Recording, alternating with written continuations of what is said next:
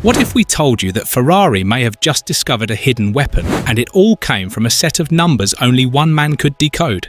Lewis Hamilton, a man who, behind closed doors at the Mugello circuit, took the wheel of a machine that was supposed to be just another step in development, but instead, it revealed something no one was prepared for.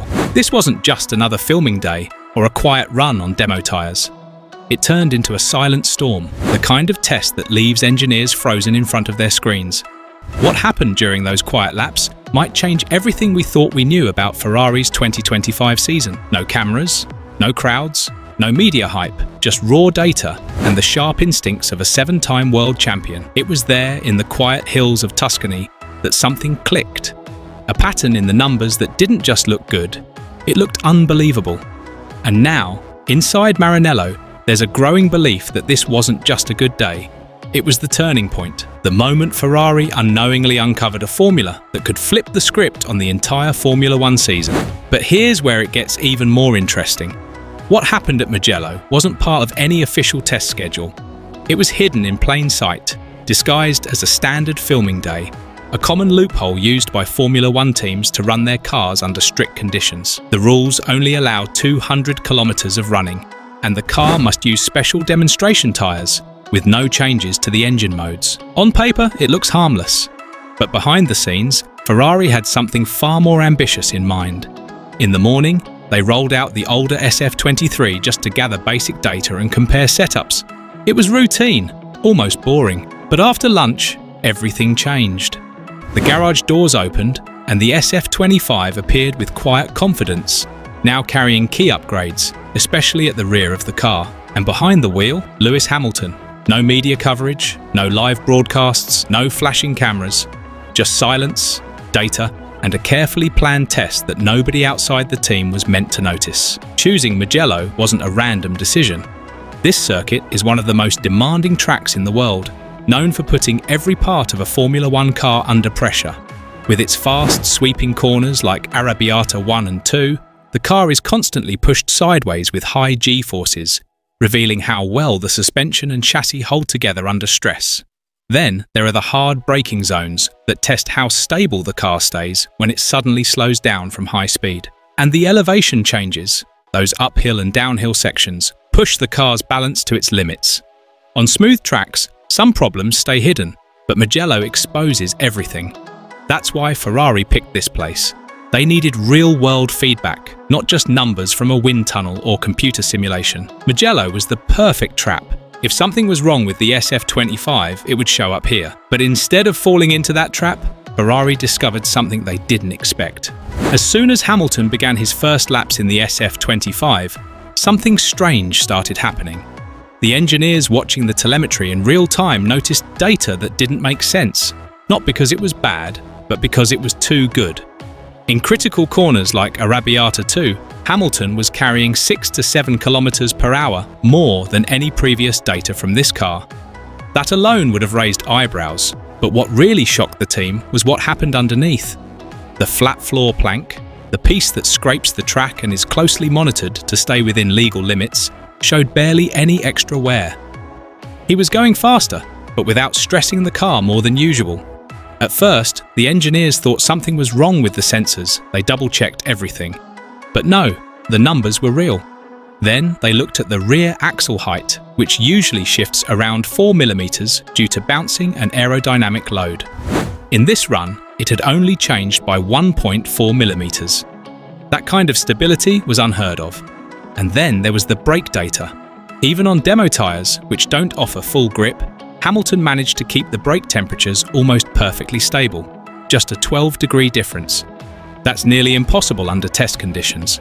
Once the team confirmed the data was real, all attention turned to the car's new rear suspension. This wasn't just a small tweak, it was a full redesign. Ferrari had quietly switched to a pull rod suspension system at the rear, something that teams like Red Bull have used successfully in recent years. Unlike the traditional push rod design, the pull rod setup sits lower and helps control how the car moves up and down, especially during cornering and braking. One key change was the position of the upper wishbone, often called the kneecap. Engineers had moved it closer to the crankcase to improve how the suspension reacts vertically. The result? A more linear response, which means the car behaves more predictably under load. This had a ripple effect throughout the car. The flat floor, which depends heavily on stable airflow, suddenly started working much more efficiently. With fewer vibrations and less bouncing at the rear, the ride height stayed more consistent, which allowed the car to produce more downforce in fast corners without sacrificing grip. It was the kind of balance Ferrari had been chasing all season, and suddenly, with one bold suspension change, it looked like they had found it. To really understand why this breakthrough matters so much, you have to look at where the SF25 came from. Earlier in the season, Ferrari's car was known for one thing, being fast on Saturdays and frustrating on Sundays. In qualifying, when everything could be controlled down to the smallest detail, the car looked sharp. But the moment race day arrived, things would fall apart. The SF25 had what engineers call an extremely narrow operating window. That means it only performed well within a very specific set of conditions. A slight drop in track temperature, a gust of wind, or even a small change in ride height was enough to throw the whole balance off. After the Austrian Grand Prix, Ferrari introduced a new floor to try and stabilise airflow underneath the car. It helped a bit, but something still wasn't right. The core issue turned out to be at the rear, specifically how the car handled bumps, braking, and sudden weight shifts. Engineers noticed a problem called longitudinal rebound, where the car's rear end would bounce and shift during braking and acceleration. That motion made the car unpredictable, burned out the tyres faster, and broke the rhythm drivers' need to push confidently through a race. What made this discovery even more surprising was how wrong Ferrari's simulations had been.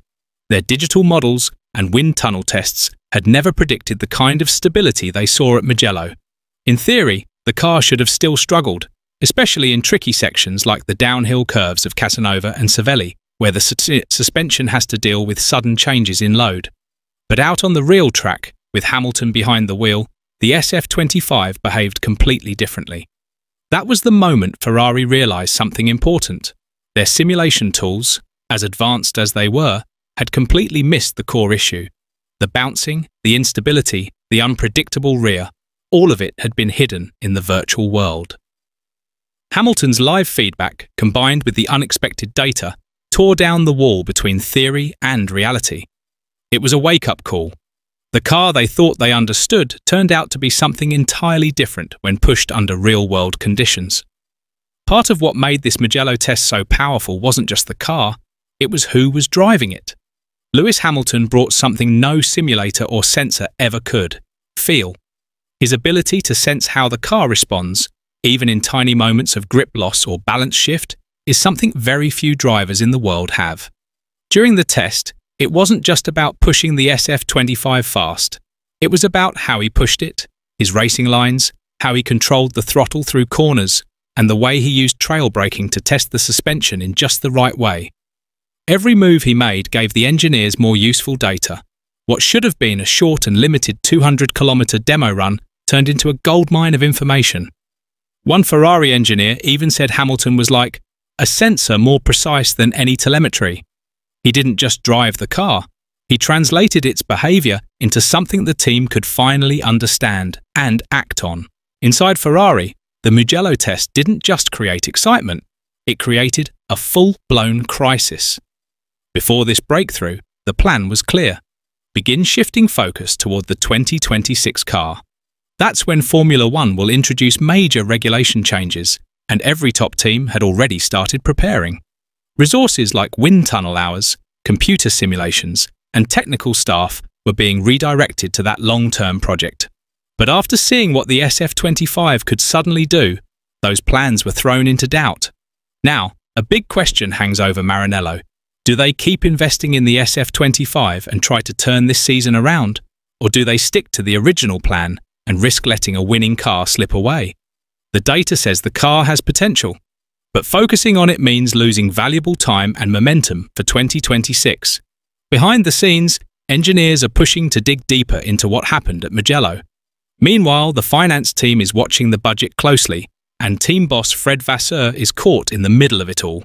Reallocating development tools like CFD hours or wind tunnel time is a serious decision. It's not just about this season, it's about the team's future. And now every department has a different opinion on what comes next. Even though the Mugello test wasn't meant to be public, whispers have already started to spread. People inside the paddock are talking, calling it the day Ferrari discovered its real car. Word of Hamilton's data, the rear suspension breakthrough, and the surprising performance has started to leak out. And with every rumour, expectations grow. Fans, who've been waiting for a true Ferrari comeback, are starting to believe that this could be the turning point. But that belief comes with pressure. If Ferrari doesn't deliver results soon, this quiet success story could quickly turn into a wave of criticism. The clock is ticking.